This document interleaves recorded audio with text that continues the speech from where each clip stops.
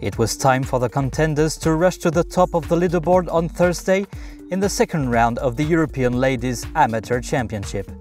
And most of the players who did had a Swedish passport in their bag.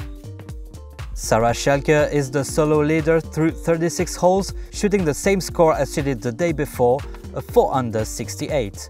With a total of -8, she will enter round 3 with a 3-shot advantage.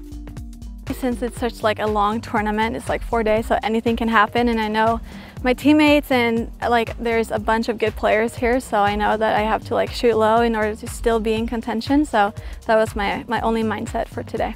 I got a little tired in the back 9, started missing greens, but my putter and my wedge was quite hot, so I managed to do some up and downs, but yeah, it was not like yesterday. It felt way easier yesterday than today. A couple of other Swedes hold second place at -5. Beatrice Wallin shot a 2 under 70 to move up 3 spots on the leaderboard. She was then joined by her 16-year-old teammate Mia Örtengren, who's making her first appearance in the championship.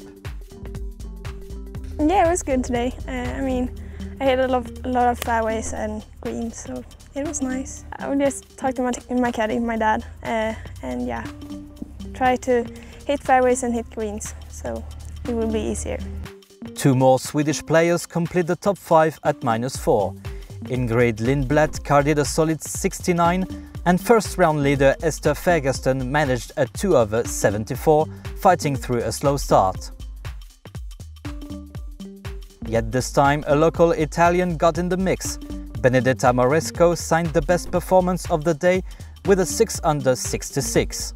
The championship's destiny remains very uncertain, with 12 players within 5 shots.